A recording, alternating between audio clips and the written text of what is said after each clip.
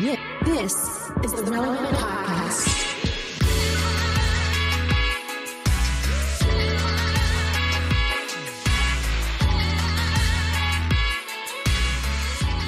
It's episode 1133, 1133. You know there's some numerologist girl out there freaking out right now. 1133. And it's the Relevant Podcast here in Orlando. I'm your host, Cameron Strang. And joining me from Loverland, Virginia, it's Jesse Carey. Hello, hello. From Nashville, it's our managing editor, downtown Emily Brown. Hey, y'all. More on Jesse's condition in a moment. And from L.A., from Social Club Misfits, it's Marty. What's up? Derek might join us. He texted confirmation that he was going to, but the podcast waits for no one. We got to get going. When I asked yesterday if he was going to make it on time, he said, LOL bet. So that really is kind of open to interpretation. Yeah, that seems like confirmation, but he also could have been laughing at the idea that you think he's going to show up at an unusual time. Yeah. And I chose the optimistic route. Well, Jesse, why do you sound like death? Well, I thought we were over all of this, but evidently I've contracted a virus known as COVID-19 once again. Gosh. And as is of this your second round? This is, I had it, I don't know, the first time it was making the rounds. In, when it was popular, back when it was popular. Yeah, I had it, at peak. I think I had it at peak popularity, Now that it's sort of faded from the zeitgeist, it's come back for me. So I'm, it's been a morning of just lying still in bed, waiting for this to arrive. You sound terrible. I kind of have been feeling run down lately, Cameron. I think I was talking to you like on Tuesday night or something. I'm like, I thought I was just having a cold or something. Yeah. And I actually tested negative earlier this week, but last night it was like, oh boy, my throat feels like it's on fire, and it feels like someone punched every inch of my body. So I should probably test again. And here we are. So we're going to get a delirious Jesse on this episode. Or he's just going to go away halfway through because he just had to lay down. Don't say that, my God. Not go away like permanently. I'm talking about. I've taken so many vitamins right now that my concern is vitamin toxicity. Have you taken horse vitamins? I think horse vitamins. I've taken everything. I've taken any and everything. Anything that looks like a vitamin. My feeling is at this point in the pandemic, everybody can be right and everybody can be wrong. There's only one way to know, and that's to ingest everything in your medicine cabinet all at one time and hope for the best. I think that's what most scientists say. Yeah. You put everything in you, and then the right thing is in the mix somewhere, and the other stuff will cancel out it's the other thing. It's a flawless strategy. Yeah, that's what I learned in science. So this is your flu game. It's your flu game. Yeah. Emily, that's a reference to Michael Jordan in the NBA Finals. He had the flu. I'll be honest, I was like, I don't know what that means. He played during the flu. He played Game 5 with the flu. Yeah. Look, I mean, here's the thing. If Emily, if I God forbid anyone else, has to quarantine, but you could watch The Last Dance and you could learn all about that reference, because here's what I'm only a morning into this. I was planning on going to work this morning, going into the office, but I have been sitting around and I don't know what to watch. Like I have every streaming platform, and I spent most of my morning scrolling, planning, because I know what the weekend ahead is, right? I know it's just watching TV and goofing and sitting around. And I'm paralyzed with decision. I feel like this is what COVID has become, is what am I going to stream? Like, what show am I investing in? Because this is the chance. I'm not going to get it again. If I'm going to binge something over the course of a weekend, this is my opportunity. But I feel like the stakes are pretty high, because if you get like 3 or 4 episodes in, you're invested. But what if you don't like it? I don't know, guys. That's you could the do main a movie thing marathon. I've been stressing. Like a movie marathon might be a little safer. This is what I've been stressing about all morning. Go ahead, Marty. This is, first off, it's a great thing to stress out about. But let me tell you, as somebody who, new father, the last week and a half, I've had the 2 a.m. to 7 a.m. shift. And I'm at the point. So, obviously I'm up. I could sleep for 5 hours. I'm good for the whole day. I'm at the point in my Netflix and my Hulu. I have everything too. I'm at the point that you know how you like save movies you'd like, but you'll never watch them. I'm starting to watch those movies. So this morning, guess what I saw? Twins featuring Danny DeVito and Arnold Schwarzenegger. followed up by Never Back Down 2, another movie. Remember Never Back Down 1? Yeah, but this one's directed by Michael J. White, which has no connection to. I tried to start this new movie with Kevin Hart on Netflix, and I didn't like it. I just stopped. But I will say I'm at the point in my life where I'm hitting all the movies that The Hunt for Red October, and then I'm following up with Twins, and then following up with, it's just like a 90s and 80s movies marathon. You just have to just jump in it deep, bro. Just jump in it. Let me throw something at you here, Marty, because I like what you're on to. Because I mean, the last time I've truly binge watched something was on a long flight where I watched 4 episodes of something. But I like the idea of, I'm not a binge watcher. Nightly, I watch 6 to 10 episodes of a show. I rarely watch television. If I'm watching anything, it's basketball, it's sports are on in the background. But I'm rarely I'm a sitting TV watching person. television. The second I get off work, I walk in the other room, TV goes on, and it goes off when I go to bed at 2 or 3 in the morning. My TV probably doesn't go on until about 10, and it's while I fall asleep watching, the TNT halftime. What do you do all evening? You guys are always out doing stuff, though. You guys are very. But Dana makes. Well, I don't know if this is interesting to anyone. Dana likes to make a big dinner. We all eat dinner as a family. Yeah, we're a board game family. Play a lot of board games. Really? Yeah, we love. What's the game? Right now it's I got the COVID. You're doing brain, new games then. No, a lot of classics. Okay. Sequence is very popular in our house. Never seen that one. There's one where, dude, I can't believe I forget the name, but you line up colors and numbers, and you have to make these. It's different. It's similar like dominoes, right? And you have to accumulate score. Oh, it's Match like a math Posh? game. No, not Match No, Posh. I could go grab it from the game cabinet, but anyway, we do a lot of that stuff. All that to say, it's not very. So exciting you spend evenings. time with people, and for me to distract from my crippling loneliness, I spend time with people on TV. So there you go. Put it in the We're doing the background. same thing. We're doing Put the it same in the thing. background just to feel safe. But here's what, and I'm not saying that as self, right? I don't think there's anything all that virtuous about spending your time playing board games versus watching. That's not true, man. You are investing in your kids. You're forming a lifelong bond. They'll never forget this. They get very competitive and often in an argument. So I don't know if we're doing more harm than good. It's a brutal bunch of. Do you play for real? Do you play them like you're an adult to another adult, or are you playing nice because they're babies? No, that They're stopped younger. a while ago. Okay. That stopped a while ago. You're draw four times type dad now. You're hitting your kids. It is merciless. Okay. Well, games of it's funny you say that. My mother-in-law was here this weekend, and my kids and her were playing Uno on Saturday morning on the couch. And she came up. She was like, "I'm sorry, guys. I don't think these are the real rules. They are savages." They made her keep drawing and drawing it. She had half the Uno cards, and my kids are just looking at each other like, "There's no way grandma's beating one of us." I think we're doing more harm than good. Did you see I love watching the Uno Twitter account because Uno posted, "No, you can't play a draw 2 on top of a draw 2." Yeah. And somebody replied, "Thanks for the cards. We'll take it from here." We don't want your rules. We don't want your rules. Yeah. There are rules which are crazy for Uno. No one really knows that there are rules for Uno. There's house rules. Rules. Every house has its own rules.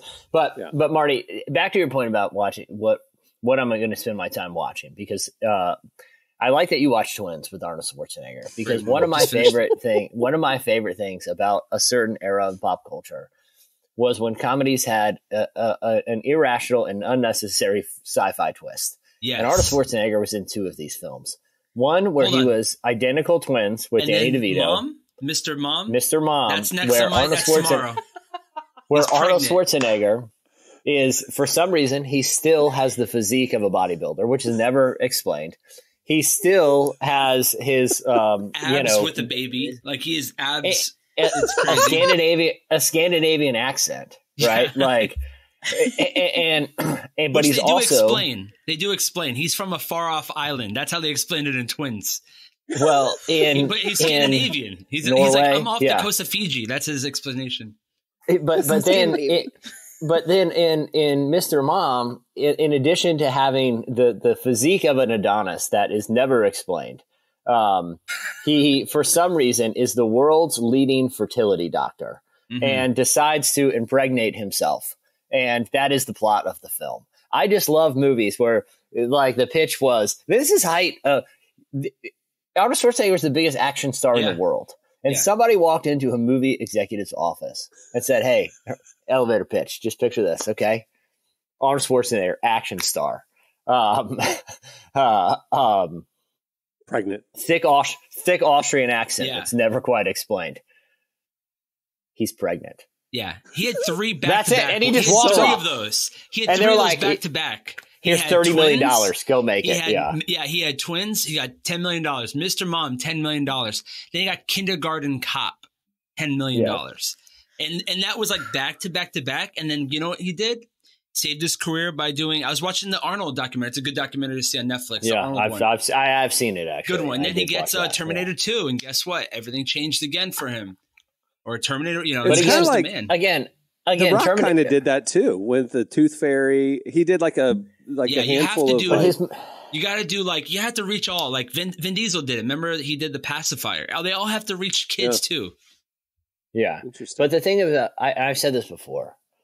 This is my main thing about Terminator. Okay, he's a robot from the future, an assassin robot from the future. Right, he made in the likeness of a human, and he has to. And in the different movies, he goes back to the past to assassinate different targets. Why, in the future, did they make this robot have an Austrian accent? Either he's Austrian or he's English. There's no reason for the programmers to say, all right, we're going to make the ultimate killing soldier. Well, okay, what is he going to look like? He's going to look like a big, tough guy. Makes perfect sense. He's going to have a metal skeleton. He's going to be able to handle firearms. He's going to have an eye that he can look at, and it's going to die, and it's going to tell him all the information. Oh, yeah, he's going to have an Austrian accent. They're like, no, he's speaking Austrian? No. He's speaking English, but he speaks with an Austrian accent, and we're going to program him like that. That's genius. I never thought about that. Jesse, go back to the classics. Like every once in a while, I'll just sit down and rewatch The Wire, or I'll rewatch The Sopranos, or like Epic. You know it's great, but you haven't seen it in forever, so it's kind of new again. I think that that's the call. I like to pick an actor, actress, and just go through their movies too. So you could do like an Arnold Schwarzenegger marathon, and your brain might rot by the end of it. Seen them all. We did this with Nicolas Cage. I did that when I was like 13. Got a good one. So is Robert De Niro. Great Robert De Niro. Just watch all his movies back to back.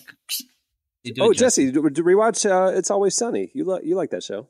I'm always that is a background show for me. Like if I'm eating lunch, if I'm home during the day, or if I just want something, I will fire up Always Sunny. I love Always Sunny. It's a classic. Curb. I'll rewatch Curb all 10 seasons. HBO is the best. I'm watching 30 Rock for the first time. Great show. Funny. Yeah. Great. I was trying to get her onto it. I was like, you'll like 30 Rock. If you like this and this, you'll like 30 It's Rock. one that I've been like, it's like you were saying, Marty, like it's on my list. I'll get to it eventually. Yeah, and then it's one of those. You'll never I got to it eventually. Yeah. We have a great show in store for you today. I know. Coming up, we talked to Dr. Dharius Daniels. He's a pastor. He's a leader. He's one of the wisest men I've ever met. You don't want to miss that conversation. Also, at the end of the show, we have a very Emily game that we actually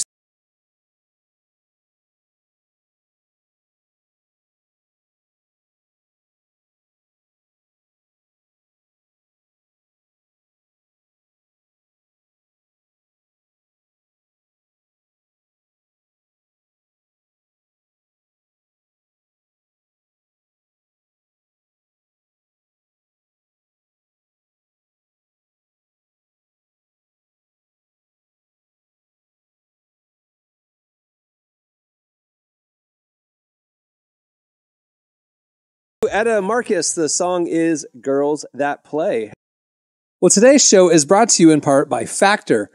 Factor's ready-to-eat meal deliveries take the stress out of meal planning and set you up for success in the new year. You get to skip the grocery stores, prep work, and cooking fatigue, and instead get chef-crafted, dietitian-approved meals delivered right to your door. They have over 35 meals to choose from every week, And if you have dietary restrictions like keto or calories or vegan or vegetarian, they have all that.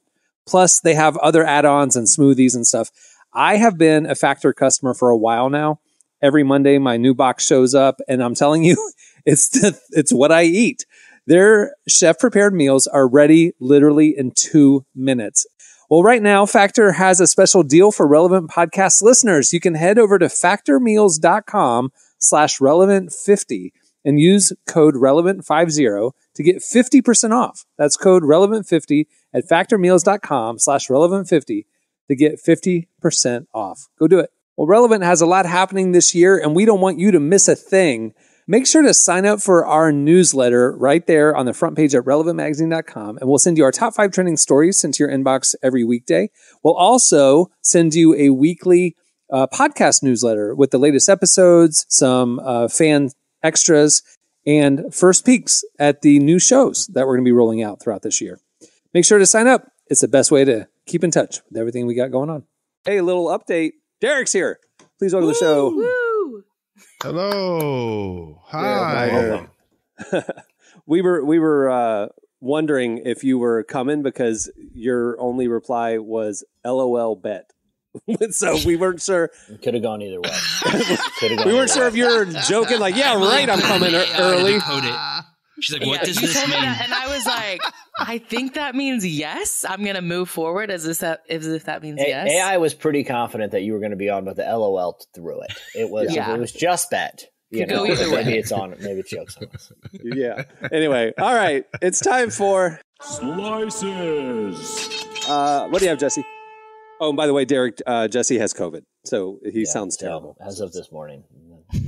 Awesome. Fun. Yeah, it's been a great day. It's been a great day. This is the song that doesn't end. Huh? You said this is your flu game, which made me think about Michael Jordan's actual flu game. Yeah. Sports again. Do you think he played to give the flu to all the other players? Well, if you watch The Last Dance, if you watch The Last Dance, he actually gives the real story, which he says it wasn't the flu. Oh. Because there was long rumors that he was hungover from like partying. But he set the record straight in The Last Dance, and he said that he was hanging out with some of his buddies in the room in the hotel the night before the game, and they were on the road. I think they were in Indiana at the time, and they ordered a pizza from a pizza place near to the stadium. And the pizza the theory that Michael Jordan has is the pizza place knew that it was the Bulls staying at this hotel, and it was players from the Bulls that ordered the pizza. And they had poisoned the pizza, and that Michael Jordan consumed a poisoned pizza the night before the game. Mm-hmm. That's what he says in The Last Dance. But who else ate the pizza? Were they sick? You hit exactly what I was going to say. I think I don't want to speak. Derek, you watched The Last Dance, right? I did too. I just don't remember this. I saw the clips though. I don't recall the details, but he seems to to him, this is a matter of fact and history. This isn't, he says it wasn't the flu. It was a poison pizza, which I think is actually a way better story. But it doesn't work for me to come on the podcast and go, this is my poison pizza pod. No one knows what that means. Anyway, all right. What do you have for slices? All right. Well, I've made my feelings about federal government overreach on this pod known ad nauseum over the years.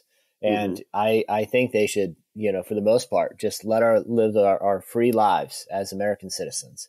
Mm-hmm. But the federal government recently released new policy that is going to affect, every place in the country, and I fully support it. I don't know who at the U.S. Department of Transportation or the U.S. Federal Highway Administration specifically enacted this legislation.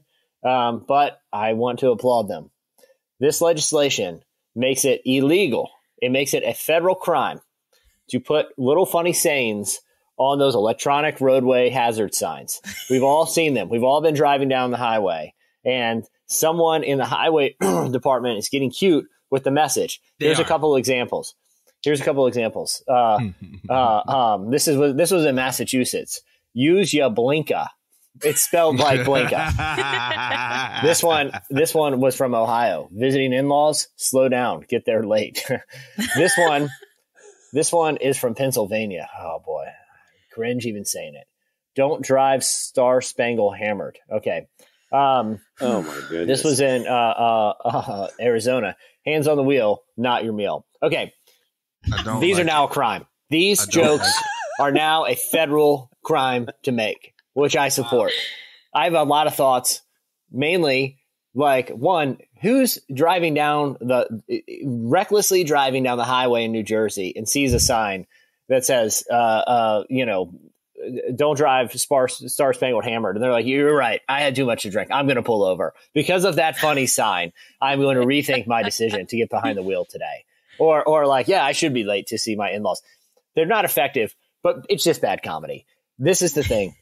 It is distracting to drivers. No one's getting in an accident because they're guffawing at these. This is what they claim, that these are a hazard to drivers, that they're distracting. The implication is people are driving like, oh, I'm laughing so hard at this pun that I'm going to throw my car into oncoming traffic. No, that is not happening.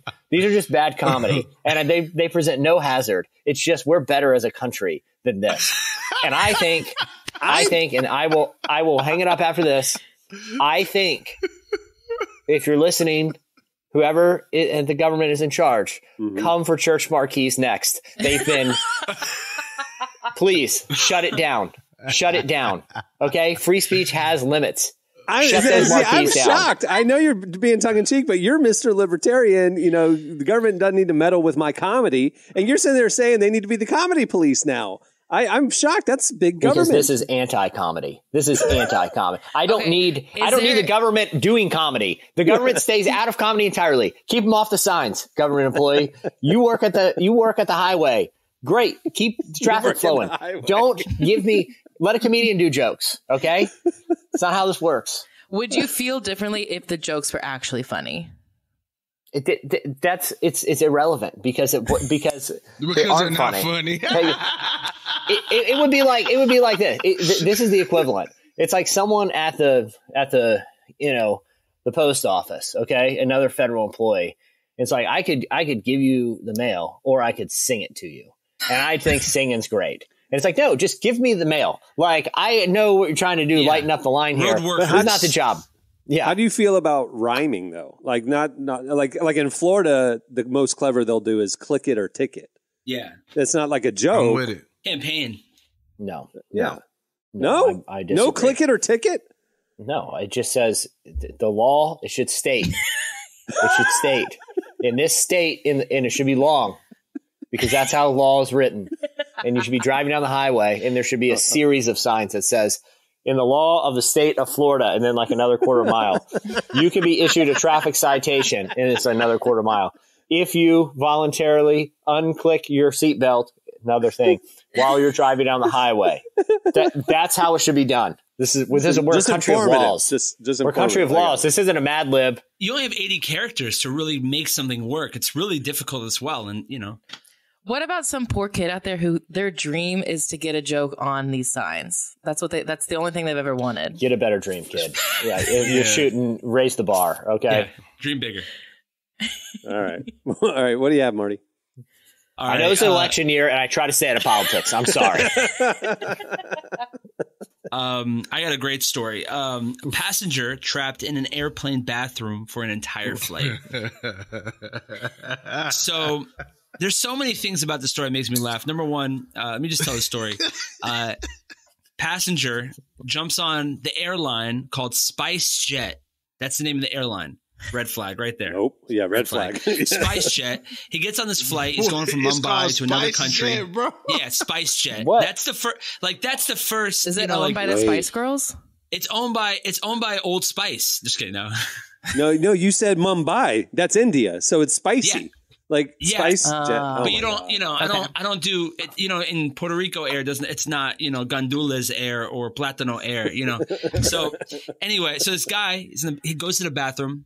And he gets locked in his flight for an hour and 45 minutes. Couldn't get out. The lock broke. Stuck in the bathroom. The flight attendant really tried to help him out. All they could do was slip him a little note.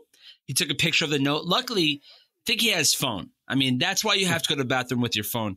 But he took a picture of the note and it said, sorry, we cannot do anything. We have to wait for you to the plane to land. We're going to be landing in a couple minutes. By the way, it landed about 30 minutes after that. Piece of paper was slid under the door. But just imagine, I just want you all to imagine, you're in India, you're leaving from Mumbai, you're stuck in a bathroom for an hour 45. The guy got refunded, thankfully. That's great. But he got stuck in the bathroom in an Indian flight for an hour 45, Spice Jet. It's a tough sell right there. I mean, I thought middle seat was bad. This is as bad as it gets. I've had Indian food. Some things have gone down in that everyone bathroom. else's spices on that jet. It's a tough sell. Yeah. And so, you know. Like, is this grounds for compensation legally? I false imprisonment. All they did was give him, you know, India is a lot different than America. You know, America, we sue everybody. India is a little different. They gave him his flight money back, and the two went on their separate ways, never to be seen again. That's kind of what happened. But did it say? I'm wondering about like the landing. Like, did he have to? How did he like strap he had to sit in the whole did time? He? Well, he had to sit. Yeah, I'm guessing he held on to the handicap bars. And for me, the worst part about it is, you know, being stuck. I mean, flights are tough for anybody. I mean, anybody who doesn't, people who don't fly, they're like, I love to travel. But when you really start to travel, it becomes tough. So I can't imagine being in the back of the plane. Hopefully he went to the first class like plane because that's, you know, it's a good bathroom. But do you think Spice Jet had a first class? Could be. You could be. You never know. Spice Jet. He got stuck in that bathroom, but I can't imagine being thirsty. Like what are you doing there? You're just on your phone. There's a sink there. Other people have to go to the bathroom.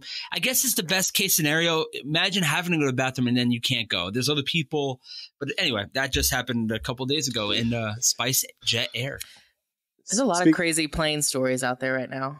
Essentially, he's in a porta potty in the air. Basically, yes. And you know how porta potties are. That's really... It's a hole. Yes. It's just a hole. Yeah. Did you hear... He's in a porta potty for an hour and 40 minutes in the air. Speaking of compensation, did you hear that Alaska Airlines, you know, the door blew off, right? They offered the people who almost died $1,500 for their trip. Wow. Stimulus check. Oh. Wow. Who's not taking it? $1,500. I would hit up a lawyer. I would hit my lawyer and be like, can I sue them? And if he's like, exactly. No, you just these can't, reactions are surprising to me. Jesse and Emily are like, cool. Oh, no. I mean, they definitely should have gotten more than that. I would have to know. Can I sue them for offering me $1,500? Yeah. Like, that would be the question to my lawyer. Can I sue them for that? Like, is there a way to add that to the original lawsuit? How did they come up with that number? Yes, that's another question. I saw Flight. How did they come up with these numbers? Here's my thing, though, guys. When you get on a plane, you know the risk. You know, we have to go through a whole presentation. Is that the risk? Of what happens if a door flies off? Is that really the risk? We're all sitting there. Door flying off. We're all sitting there. They have a photo. They have a photo. His body flew out the window. And you heard about the iPhone that fell out. Kidding? And yeah, some kid's shirt, like a little kid who was doing this, and his little shirt got sucked up over his body. But guys, when you fly, and there's a little pamphlet in front of you that has inflatable slides coming down, that is pictures of people sliding out into the ocean. Why do you think they're there? Because there's a non-zero chance that the doors are flying off here, and you're going to be lucky if you get compensated. You know the risk. that little kid's going to have nightmares and trauma for the rest of his life. Forever. So 1,500 he's going to have to cover it. 1,500 doesn't cover therapy. And guess what? Now he's going to have a PS5. He's going to be okay. All right? He'll be all right. He's going to get the new... How much would I bet if the airliners were like, hey, kid, we're really sorry, but we are going to buy you a PS5. He would have taken that and not the 1,500 with his family. Yeah, sure. I'll take it. Most 8-year-old kids, you're like, look, here's the deal. Here's the deal, bucko. You can be subjected to lifelong airline trauma in exchange for a brand new PS5 and like 4 games. Yes. Every kid has been like, all right, what's going to happen? The door's going to fly off and your shirt's going to go. And what else? Is everyone okay? Also, everyone's fine. Everyone's fine. Yeah, that's usually what airliners do. We'll also give you 10,000 miles. I'm like, really? 10,000 miles doesn't really cover it. I don't want to fly this airline again. Why would you give me miles? I want money. Yeah. That's I want what my own need, jet now. All right. What do you have, Derek? So a little change of direction. My homeboy Jelly Roll just testified in front of Congress for the FEND Act, which is a bill that's being introduced about fentanyl. So for those of you that don't know, fentanyl is a street drug that, well, actually isn't a street drug, but it's being manufactured in the streets and it's killing tons of people. A lot of people are mixing it with a lot of drug dealers are mixing it with other drugs to kind of extend the amount of the drug, so that you're putting it in heroin, they're putting it in cocaine, and it's literally lethal. Like small doses of it can kill you. And it's one of the biggest crises that we've had in America in a long time. And Jelly Roll was actually a drug dealer prior to being an artist. He spent time in jail, and I actually remember Jelly Roll back during those days. And it's just super dope to watch him stand up. He actually said, I was part of the problem. He said, I was mixing chemicals. I had no clue what I was doing. Yeah, I just thought scientists. He's like, man, and at the same time, he's like, I didn't really understand the effects it was having on his community. And he got even more personal because he has his baby mother, who has a teenage daughter with, is actually still on drugs right now. And he's like, I live in fear that one day I'm going to have that conversation with her about, her mom. So he actually connected with the leader of the Fraternal Order of the Police and talked to Congress to try to get this bill passed to kind of add more to really dive in on this fentanyl crisis. So kudos to him. Yeah, I love to see rappers and artists do good things and responsible things with their voice. This is amazing. Yeah. There's a clip online, Mac Miller died from fentanyl too. Like, it was laced, the whole thing. And there's a clip online where this other rapper, he's in the studio, this other rapper named French Montana, and he's got a bottle. Mac has a bottle of the real fentanyl. There's different types of fentanyl, but he has like the real like syrup, 100%. And even French Montana, who's like always slurring, always a little drunk, he got shot in the head. But even him, he's like, don't do that. That's like, it's going to hurt you. And then, little by people think it's a joke, and it's a joke until, somebody who passed away from fentanyl. Yeah. It's a crisis. Sad. Opioid crisis. No, fentanyl crisis. All right.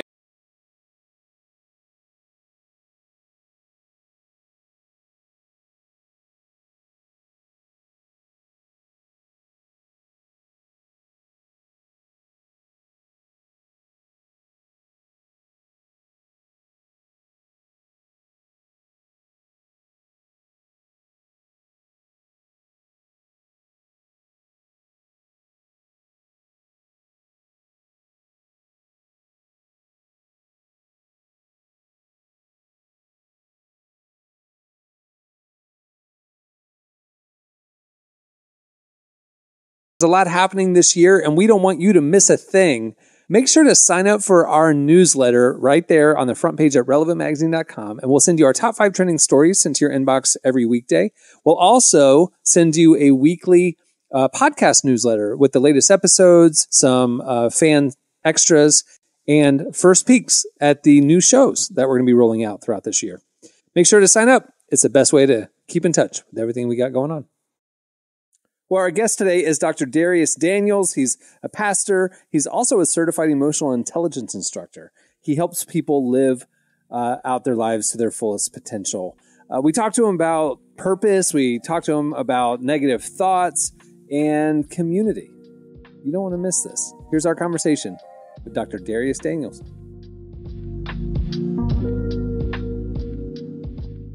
Well, we're here to talk about calling and focusing on our purpose. But one thing I want to talk about is that sometimes we never start on our purpose because we're too busy looking at someone else's.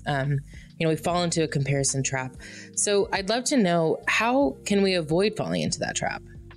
Yeah, this is one of the things. I'm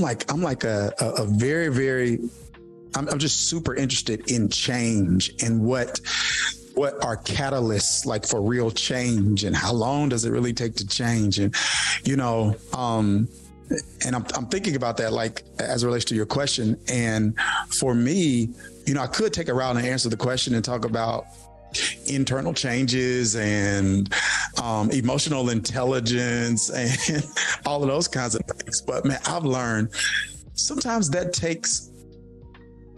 fix something at the root takes a little time. So how can we cut off the fruit while we work on the root? A reframe is important here. So let's reframe it and help people see, hey, God won't help you be anyone other than yourself. So we might not immediately be able to deal with the insecurities and the tendency to compare and some of the questions that you have. It may take us a little longer to actually arrest and address some of that. But in the meantime, let's reframe this.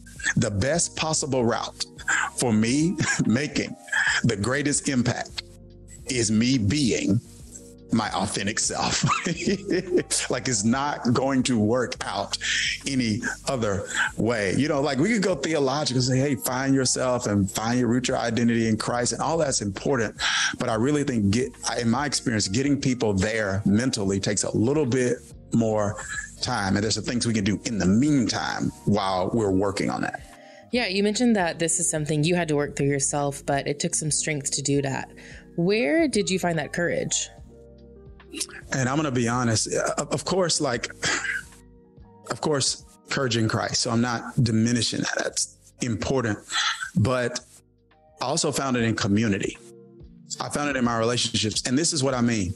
I was amazed at how when I became aware of what was happening in me, and when I articulated that to people that I love and trusted, that there were some of them, not all, and that's a different conversation, but there were some of them who saw that, who recognized that, who affirmed that, and were really great at encouraging that. And so I think my courage was conjured up from the community, the people I was in relationship with and being vulnerable and transparent with.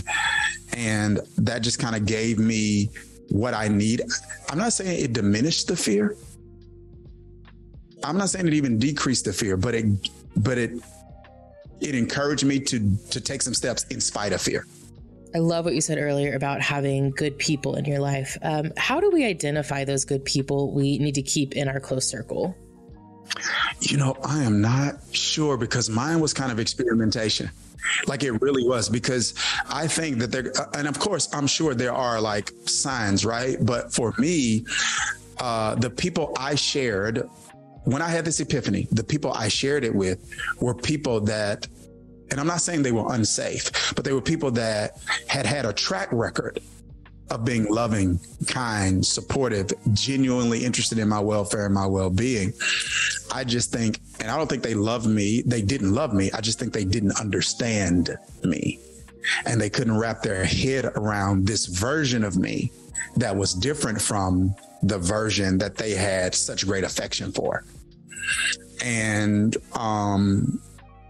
so I was a little surprised. And so I do think that there's kind of some experimentation. Like, there might be people that you think are going to be healthy and helpful and add value and contribute to, you know, some sort of transformation that you're going to undergo in that experience. And those people might not always respond that way or add that value. For me, my advice, or what I learned, is it would be to recognize that quickly and align your expectations accordingly. Yeah, like, once you kind of see they don't get it, it becomes I think it becomes a bit emotionally dangerous for you to keep expecting someone to get it who has demonstrated that they can't or they won't get it. But like, one of the things I felt was like this sense of call. There was a part of what I was repressing was like my entrepreneurial leanings. And it is a part of that. I just think it's gifting and calling, nature. And then part of it is nurture. It is literally all in my family. You know, my father does like 7 things, you know, my mom, like, you know what I mean? Like, it's just my uncles, my grandfather, it just was kind of in me. And it was like, man, you can't do that and be a pastor. It's like those two things are conflicting. It's like you can't do that. It's this or that, not this and that. And that was just a part of my identity that I just repressed, even though I had a theological conviction. that entrepreneurship can be a delivery system for value.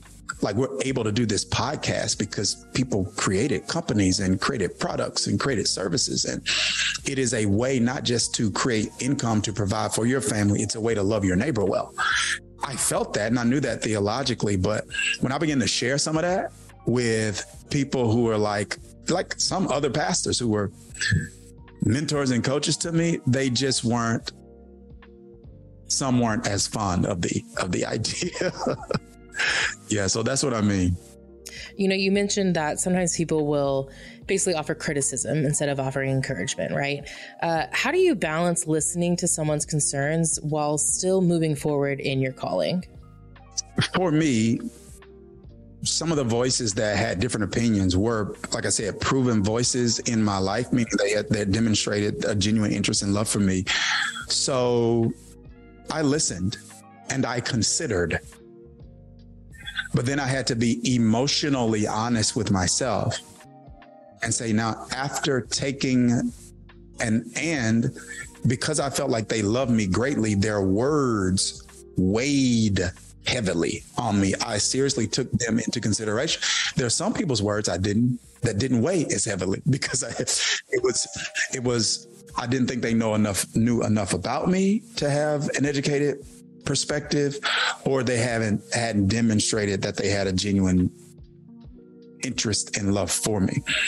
But for those that did, I weighed, I considered, and then I just had to be intellectually and emotionally honest with myself and say, okay, have I done what I think to be the wise and the biblical thing? And that is to get counsel.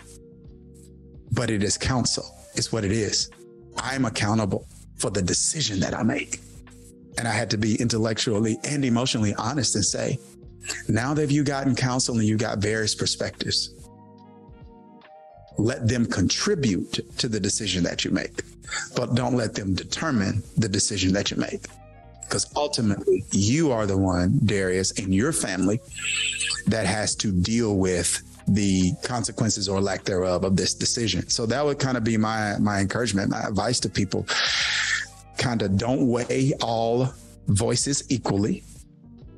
But even when it comes to those voices that weigh the most, let them contribute, but not determine the decision that you make. Well, you know, I'd just love to hear, how has your life changed since you started walking in your calling? Well, I mentioned earlier the fulfillment. So I'm having a time of my life. And I was just straight up, listen, it's amazing. It is unbelievably amazing. But here's the flip side. I feel like I'm helping people. Oh my God, I feel like I'm helping more people than I've ever helped. And I'm helping them in ways that I feel like make a tangible difference. And so like one of the things that we did is entrepreneurially, we started this coaching company. And so like this is one of the things I saw, like even serving as a spiritual leader. It's like we were teaching people how to pray who are having trouble managing their time. It's like, you need to have a quiet time. And they're like, bro, like I can't sleep. My kids are jumping on the bed in the 5 o'clock in the morning. One's hungry. One's got to go to the bathroom. I got a dog. I got a job. I got a spouse. It's like, yo, this is, and I realize it's like, there's a whole, it's almost like sometimes when we, instead of helping people integrate spirituality into their world, we treat spirituality like it is their world. And it's like, these people got kids and jobs and responsibilities. It's my job as a spiritual leader to read the Bible all day, not theirs. Like they got stuff to do. And so I began to see like the need for kind of personal development. And so we just started an arm of a company that kind of helped people in those areas. And then there was another arm of the company that we started that kind of not just helps people with their lives, but help people who want to help other people with their lives in that way. So we started a coaching and speaking company where we train and certify coaches, and we teach people to build businesses around it.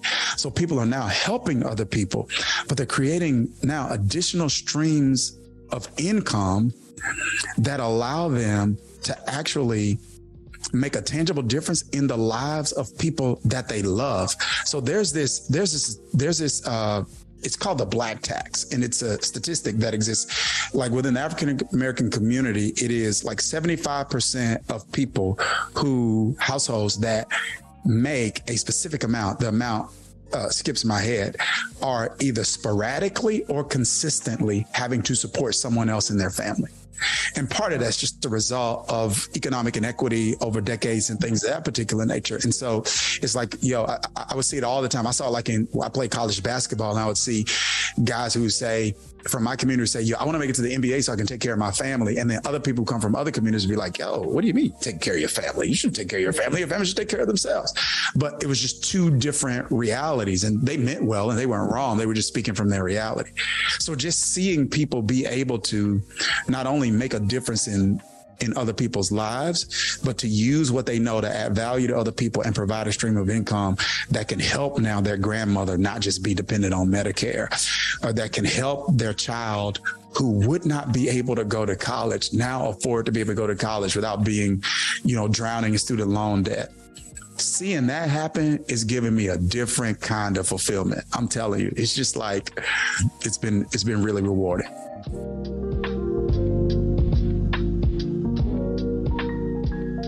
That was Dr. Dharius Daniels. You can check out more of that conversation over at relevantmagazine.com. Okay, stay tuned. You don't want to miss this game that's next.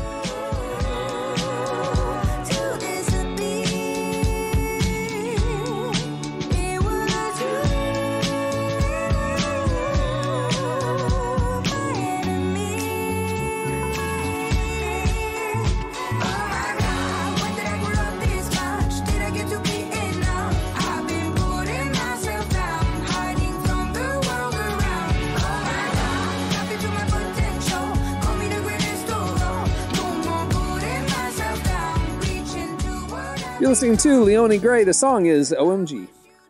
Today's show is brought to you in part by The Chosen. Season 4 of The Chosen is coming to theaters nationwide on February 1st, and this season has everything.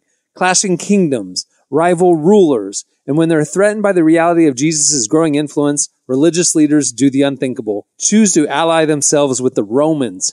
As the seeds of betrayal are planted and opposition to Jesus' message turns violent, he's left with no alternative but to demand his followers rise up. So get ready, Relevant Podcast listeners. February 1st is the big release day. Go get your tickets now at thechosenriseup.com.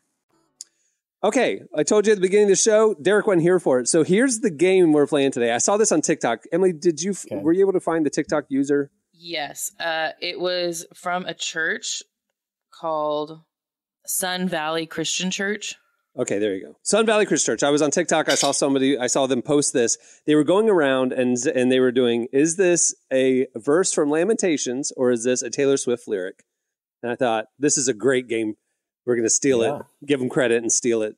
Emily went and she wrote this. So she's going to read the lyrics to y'all. I'm just going to keep score.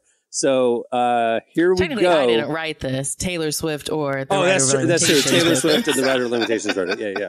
You compiled it. Here we go. Yes. Jesse, you're first. All right. Is this a Taylor Swift lyric or a verse from Lamentations? Take it away, Emily.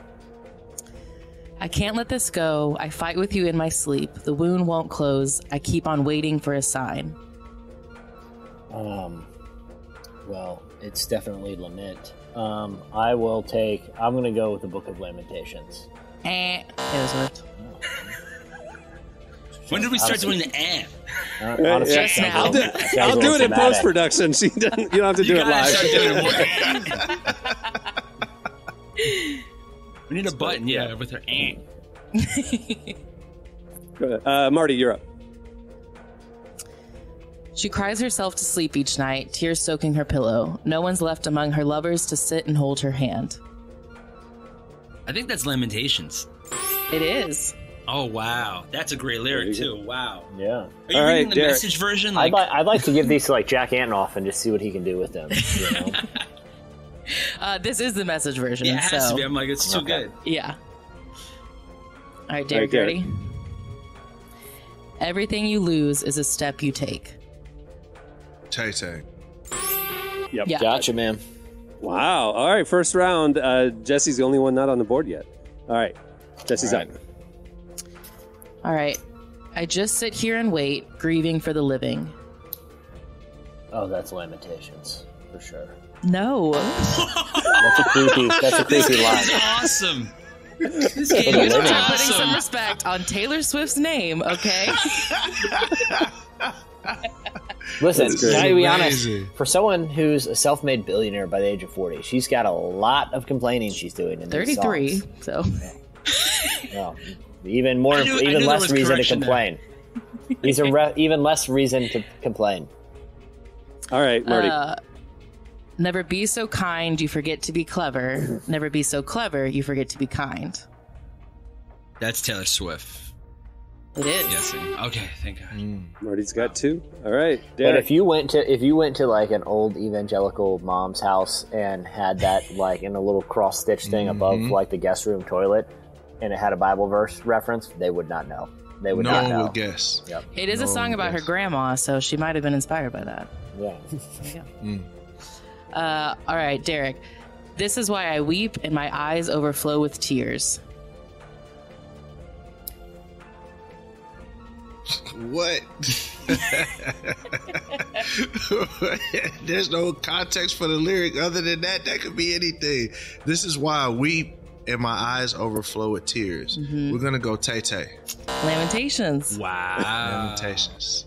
Right. All right, Okay. round 2 is over. Marty's in the lead, 2-1. Jesse still isn't on the board yet. The points are going to change, Jesse's so throwing Jesse up can still mid-takes. catch. I It looks have like you're COVID throwing up fault. mid-takes. You're like, Are you blaming this on COVID? I'm good. This is your I'm good. this is your flu game, man. You got to rally. Here we go. All right, Jesse's up. Round 3. I gave up on life altogether. I've forgotten what good life is like. Lamentations. Yes, finally. He's like, eventually I'm going to get Lamentations. Yeah. All right, he's on the board. Also, that's his verse of the day today. Yeah, Oh. it's another one that hangs over my grandmother's guest room toilet. Great. Grandma is morbid. She needs a little pep in her step. Grandma shops at Hobby Lobby, though. So No, what they that have. is not Hobby Lobby. That was Just what they she have. shopped at that. Nah, she got that one from Paul Washer. All right, Marty's up. He's batting 1,000 right so far. So let's see what Marty's Let's see if got. we can keep up with it. I remember it all. Oh, how well I remember the feeling of hitting the bottom. I mean, Taylor's never hit the bottom, so let's just say it's Lamentations. Yes. Wow, She would never 3 for She would never 3. hit the bottom. Just wins. So true, so Yeah. true. All right, Derek. The more that you say, the less I know. Wherever you stray, I follow. Lamentations.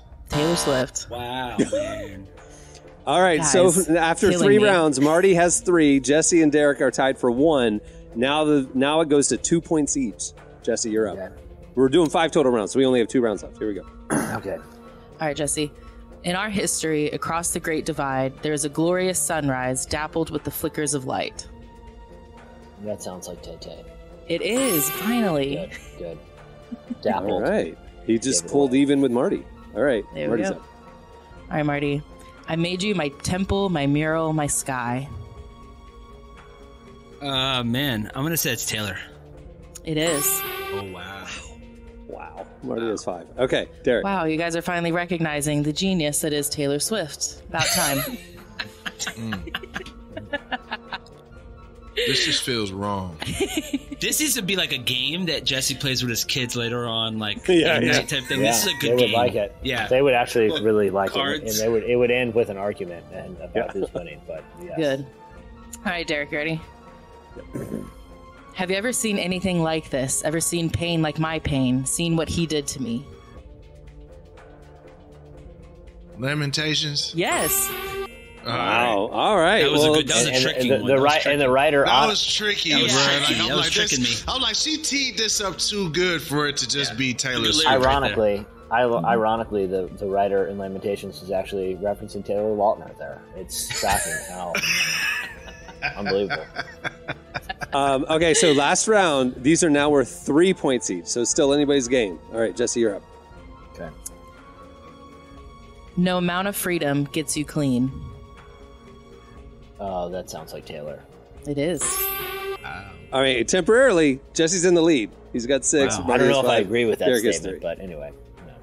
It's pretty All right, dark. Marty. You'll find out what it's like to get drunk and wake up with nothing. To be Lammy. It is. Whoa. Either you really know Taylor Swift or you really know Lamentations, and I can't figure out which one it is. Read that verse again, Emily. My sister is like a massive fan of Taylor Swift, like from the beginning, day one. My wife loves her songwriting, so we had to dissect Anti-Hero the other day, and I had to explain to her what certain things were. And I have an Anti-Hero tattoo. We'll talk about it later. Oh, wow. Emily, read that verse one more time. You have a what? You'll find out what it's like to get drunk and wake up with nothing. That was I actually knew it was Lamentations. That was our sermon on Sunday. So I'm glad it. My mom has it over her bar. And she yeah in our house. Crochet. Yeah. Okay. Last one for Derek, even though Marty's won it. All right, here we go. Give Derek his last. Okay, you got this. I'd meet you where the spirit meets the bones in a faith forgotten land. Tay. There you go. 1, 2, 3. Wow. All right. Well, Marty won. She does. That's great. The reason I did it because I was like, I know I can do some deep cut ones. Yeah. Jeez, man. Yeah, you got some. Yeah. Well, it's not me. It's Taylor. Like I've been telling y'all.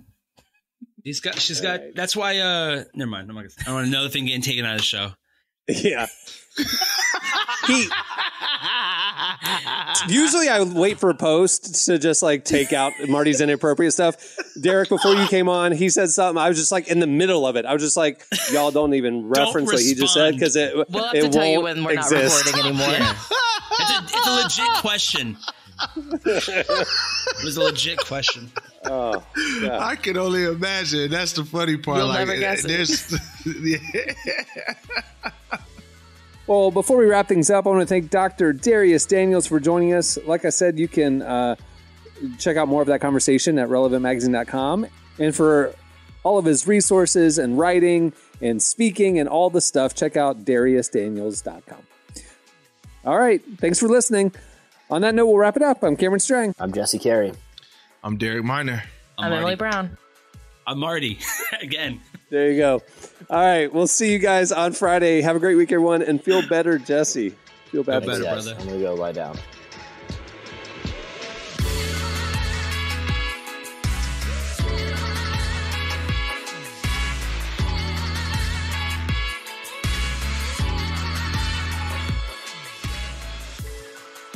Thanks for listening to the Relevant Podcast.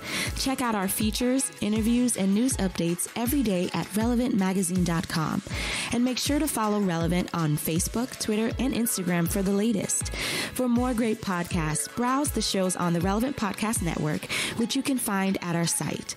And while you're there, don't miss the all-new era of Relevant Magazine. A new issue releases every other month at relevantmagazine.com.